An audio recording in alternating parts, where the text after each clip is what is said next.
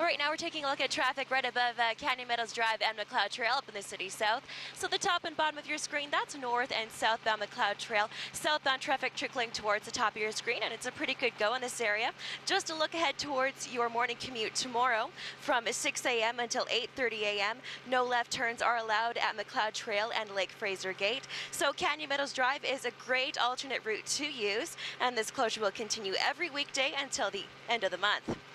This traffic is brought to you by Fountain Tire. Save 10% on select Kelly tires until February 28th. Trust Fountain Tire. From Global One, I'm Kathy McDonald.